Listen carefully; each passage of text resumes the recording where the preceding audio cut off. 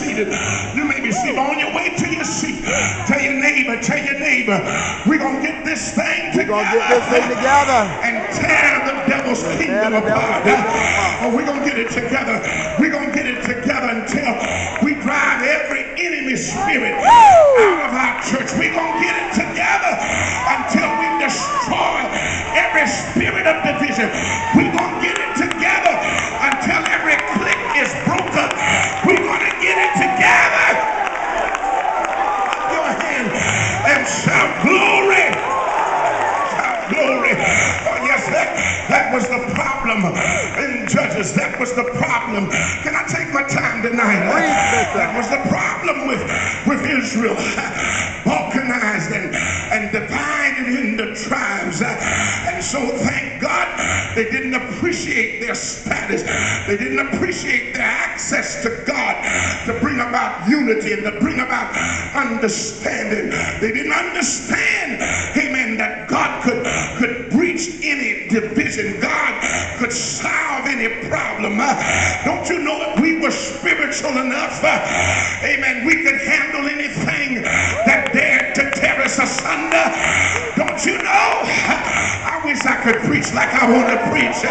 Don't you know that we don't have to tear up ministries and tear up churches? Or y'all ain't getting what I'm saying? If we would but pray. Didn't the Bible say, if my people that are called by my name would humble themselves? Lord have mercy. But somehow they missed that. And they got so carnal until one day they went and told. Help the saints, Bishop. They said, we need a king. We want to be like other folk. And y'all know Samuel had to struggle with that. But God had to help his mind and say, they have not rejected you. They have rejected me. And the Bible lets us know that Samuel then went out on a search. And I believe he was directed by God. Hear me tonight. Got directed by God.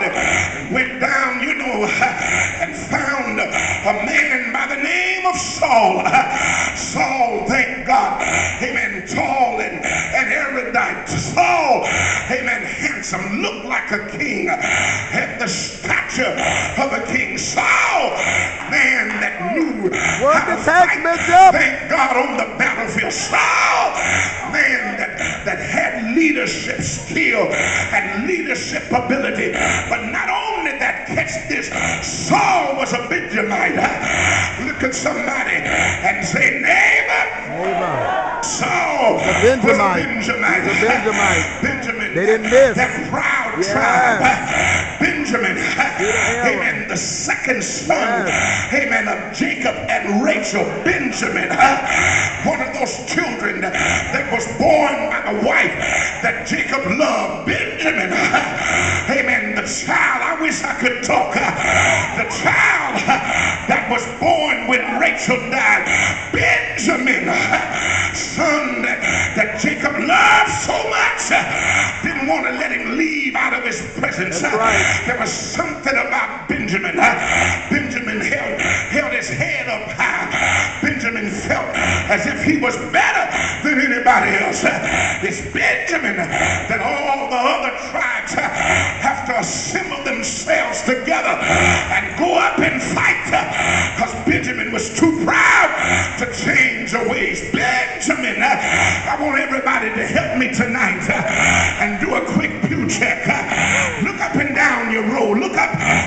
Don't be afraid. Look on both sides of you, and you might have some Benjamites sitting on your road tonight. Somebody say, well, how would I know if they're Benjamite? I'll give you a hint. They haven't said amen all night.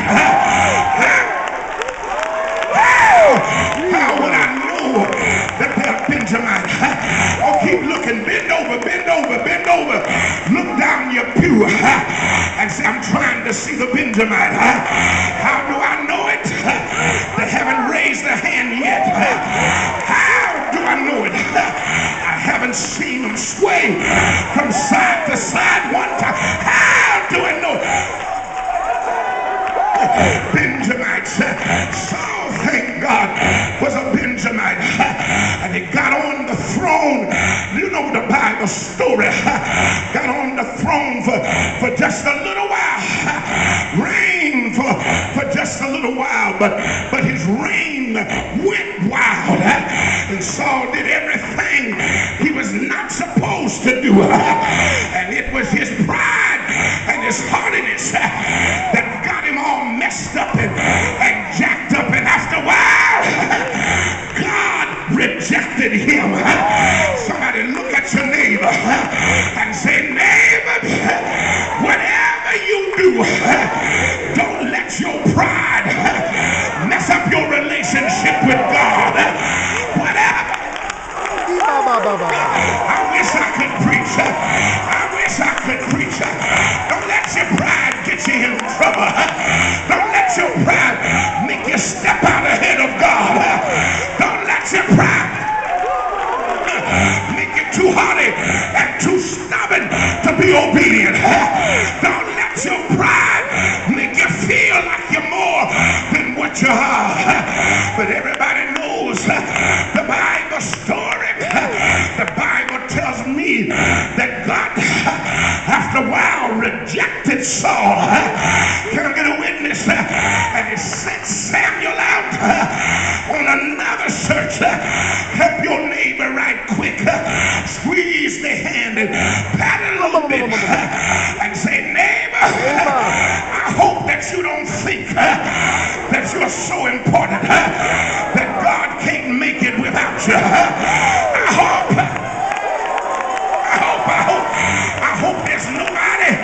I hope there's nobody at Greater Morning Star that thinks I'm so important to the program that the church can't make it without me. I hope there's nobody in this church that thinks if I go on strike that Bishop Johnson will go down. I come to tell you that if you won't serve God, he'll find somebody else. Come on.